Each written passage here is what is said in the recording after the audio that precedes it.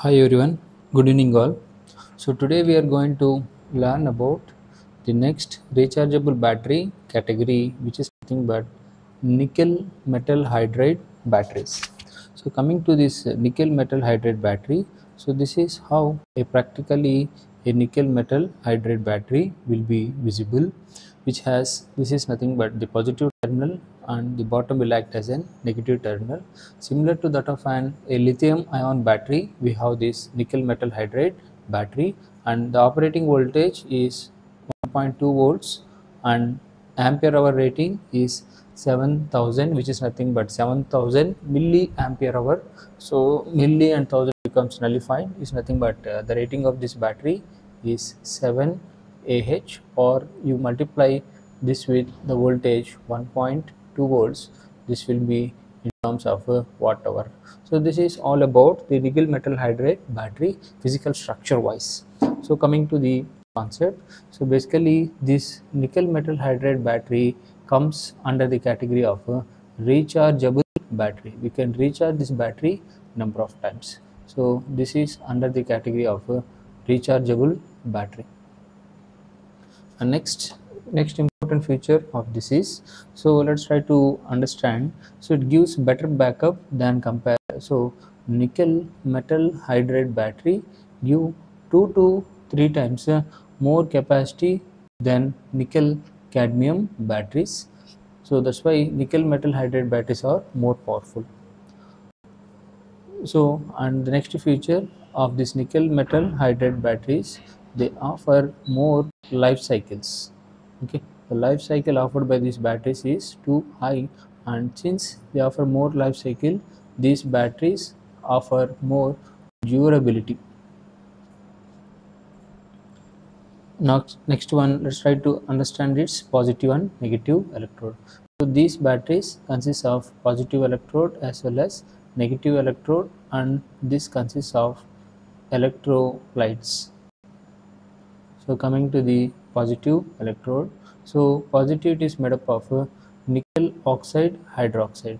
So nickel oxide hydroxide, the positive electrode is, so this is abbreviated as nickel oxide hydroxide. And at negative you are going to have the form of an, so here you'll have an hydrogen porous material, so where this will have the form of a metal hydride. And coming to the electrolyte, what it has, this electrolyte is made up of alkaline material. So these batteries comes under the category of alkaline batteries. So this electrolyte is alkaline, and the type of material used as electrolyte is potassium hydroxide. So we are going to use the potassium hydroxide. So what I have been explained right now, you can directly see in this battery. So here you can see all the things to what I have been explained till now. Okay, so we are going to have nickel oxide hydroxide, which act as a positive electrode, and at negative you are going to have a hydrogen. So this is nothing but a metal alloy sponge that absorbs hydrogen atom from metal hydride. So this is made up of metal hydride, and ultimately this metal alloy can be observed from this. Here this metal alloy can be observed by this sponge. So metal alloy sponge that absorbs the hydrogen to form an metal hydride. That's how a metal hydride is formed. And coming to here, the electrolytes, here we have is a potassium hydroxide. So we have potassium hydroxide and water, which acts like an, so this is positive electrode, negative electrode, and this is nothing but electrolyte made up of potassium hydroxide.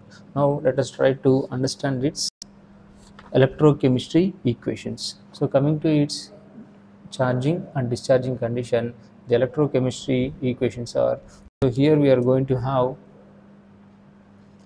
nickel at positive electrode, we are going to have nickel oxide, nickel hydroxide, plus you are already going to have OH minus, which is nothing but a hydroxide, from where this has been released is already at negative you are going to have metal, and this undergoes the reaction with the electrolytes of H2O plus electron.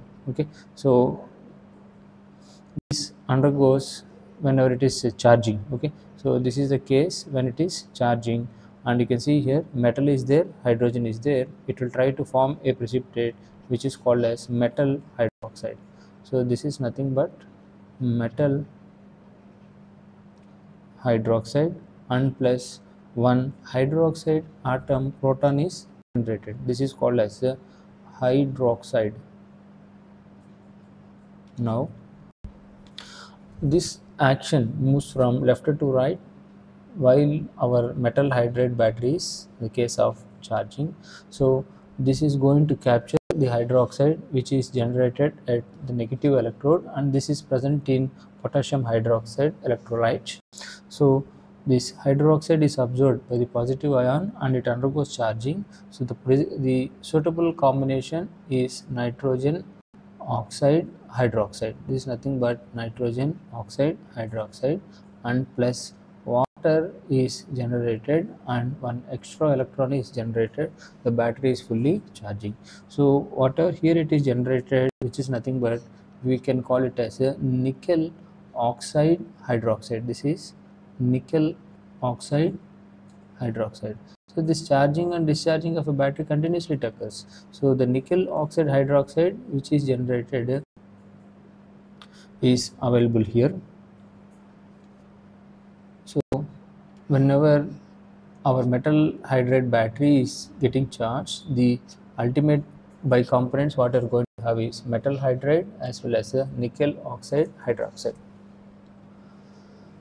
So the hydroxide which is generated is consumed here, and the water as well as the electron is also undergoes the reaction at negative to form the substance as metal hydroxide as nickel oxide hydroxide. This is what actually happens in an battery.